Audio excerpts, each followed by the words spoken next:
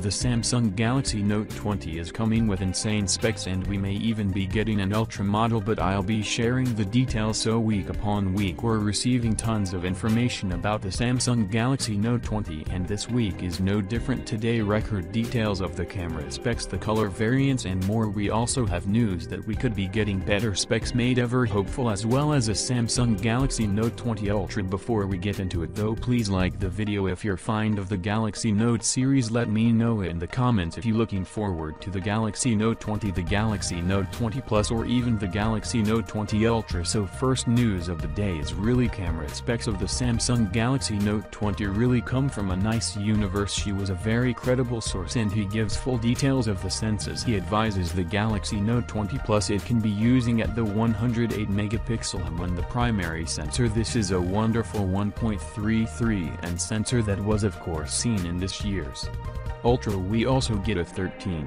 megapixel 3M5 periscope lens. This is a 1/3.4 and sensor, and finally the 12 megapixel ISOs out to about 3, and this is a 1/2.55 and sensor. The Galaxy Note 20 Plus can have a time of flight depth sensor, but instead it can have an additional laser focus. This is because the S20 Ultra had some focusing issues through the laser focus assist on the Note 20 Plus is actually to help with the M1 primary sensor. We also have the removal of 100 times zoom on the Galaxy Note 20 Plus. There will instead be capped at 50, or people may be disappointed the additional 50. It was only digital zoom. You could essentially zoom this imposed if you really do need it. Next up, the good news of the color variants of the Galaxy Note 20. Information comes courtesy of Galaxy Club and Sound Mobile state that the standard Galaxy Note 20 can come in gray, copper and green. The Galaxy Note 20 Plus is reportedly coming in black, copper and gold wood. They may seem like strange choices considering the popularity of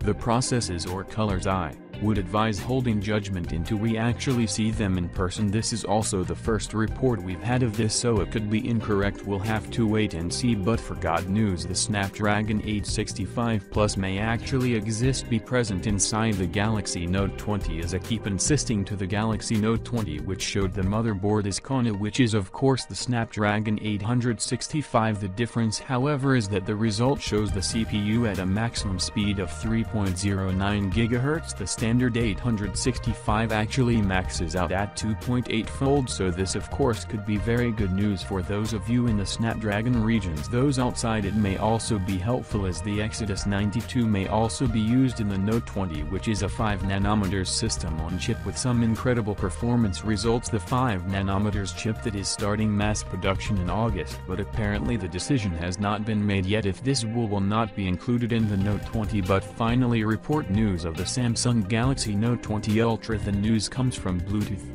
certification that lists the SM986U, which is of course the Note 20, is a Galaxy Note 20 Ultra. Now while many may be pleased with this, it might not quite be what you think. There still likely only to be two models of the Note 20, of course a small one and a larger one. This could either be a mistake or it could simply mean that we get a Galaxy Note 20 and the Galaxy Note 20 Ultra, the phone to be the same, it just named differently. We could actually be in a place where we get the Note 20 Plus and the Note 20 Ultra, but until we receive confirmation we just don't know what I can name them. Worryingly though, using names like outright set of class with the Samsung could again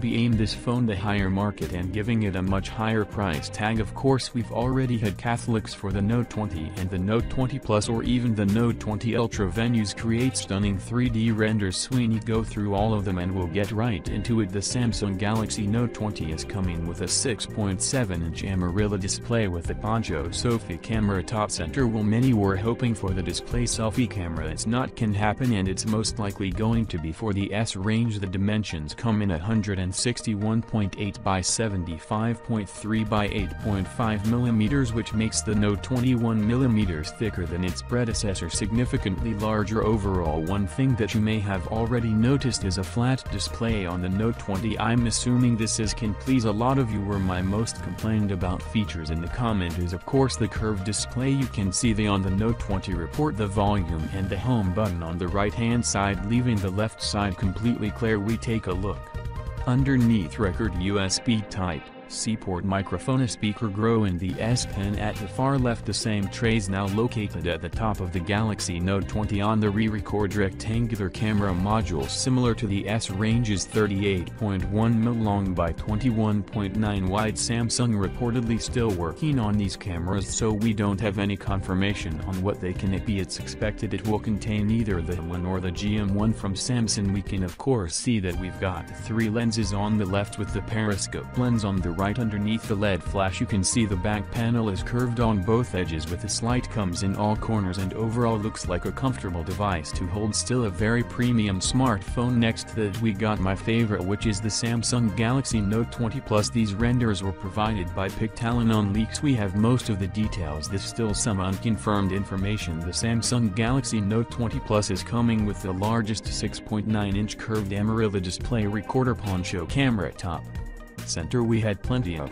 Display from Ross Young 3 has since deleted the tweets as we can only issue is an issue. Always been asked to remove them. We're expecting an LTP of display, but again with the poncho Sophie camera as in display cameras just ready. Yet the Note 20 Plus dimensions come in at 165 by 77.2 by 7.6 mm with the trimmed down bezels. It is pretty much screen with the volume and power buttons on the right hand side, with the left completely smooth. The bottom now is the same as the Note 20 with the S Pen at the far left, followed by speaker, USB port and microphone. On the rear we got another rectangular camera housing. Can see it is a little bit different from the smaller Note 20. Have to say I much prefer this one. Looks a little bulky with bigger lenses. Actually really like these camera rings and I think it adds to the premium look. The device we go to cameras on the left, which reportedly could be the Samsung M1 and the GN1 with the periscope lens underneath. Over on the right hand side see a true depth camera. Underneath the LED flash again the edges account on the back, and overall it looks like it can be a great device. We still haven't had any details on the pricing and probably won't until close to the launch towards the end of the year. This can be interesting to see why they price it. The Note line is always the most premium of the range, well apart from the newly added follow the S range with price relatively high that sold less than expected, so this could affect the pricing on the Note. One thing we do know though is that with the Note we'll get improved display, battery, camera and general hardware, and of course we don't have much longer until it's going to be released. Now in a run through all of the specs of the Samsung Galaxy Note 20 and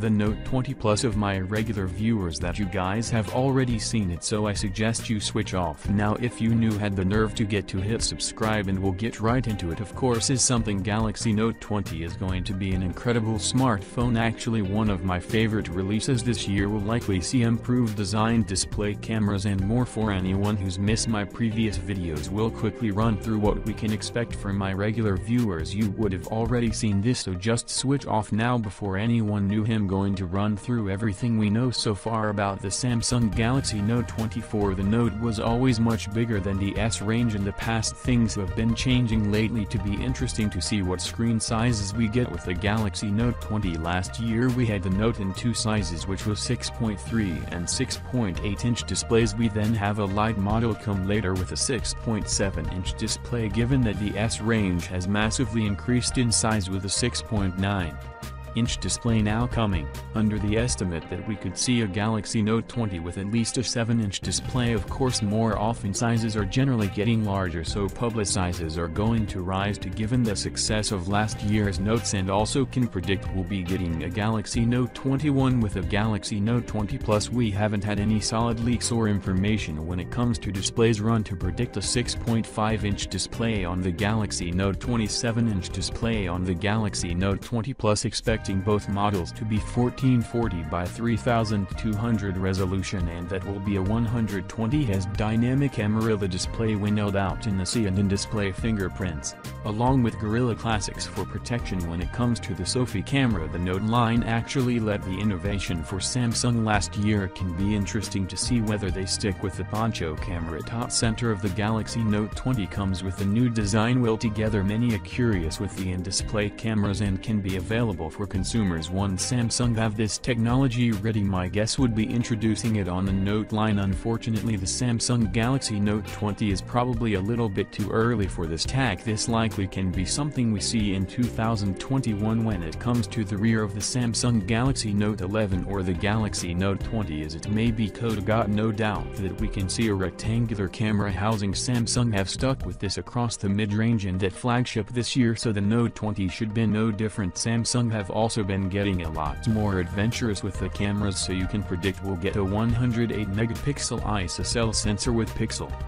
bending technology. We'll get a periscope lens with some incredible zoom capabilities, get an ultra-wide angle. For this is why Charles will also get a 3D time of flight. That sensor will soon no doubt see better camera sensors on the Samsung Galaxy Note 20 Plus compared to the standard Note 20. In the hardware department, we know the Galaxy Note 20, it can be powered by the Snapdragon 865 in North America and the Exynos 990 globally. We see up to 512 gigs of internal storage with up to 16 gigabytes of RAM, and will of course be expandable with the microSD card. Given the larger size, the Galaxy Note 20 Plus is expected to have a battery capacity of 5,200 mAh. The Galaxy Note 20 can be around 4,300. Of course, both Galaxy Note 20 is to be running in 2010 in the form of One UI 2. It will be IP68 water resistant. Galaxy Note 20 is expected to come with stereo speakers and no 3.5 no headphone jack, and most importantly for Note Finds, it will be coming with a much left S Pen and using Bluetooth 5. We have any leaks on the upcoming S Pen, but it's no doubt can be more fine with new hardware and software features. The Galaxy Note 20 is set to be an incredible device, and judging by recent years, we can expect the Galaxy Note 20 launch at the start of August 2020, release towards the end of the month. When it comes to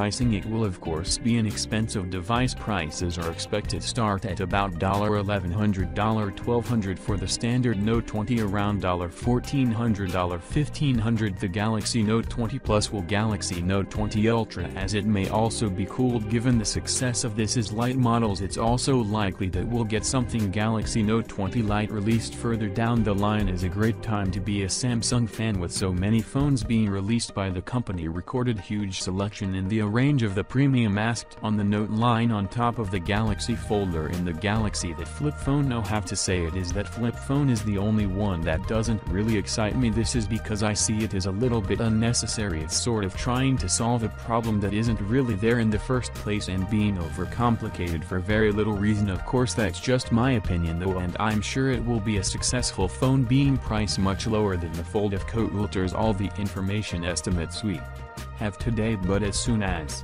any solid information comes to light, I'll be sharing with you guys straight away. But just wanted to give you my estimations along with the stunning renders that concept artists have already put together. As always though, I'd like to know your guys' thoughts in the comments. To others waiting for something Galaxy Note 20, you happy we might get a Note 20 Ultra? Please subscribe, like the video or comment. Thanks for watching. See you on my next video. One, peace out.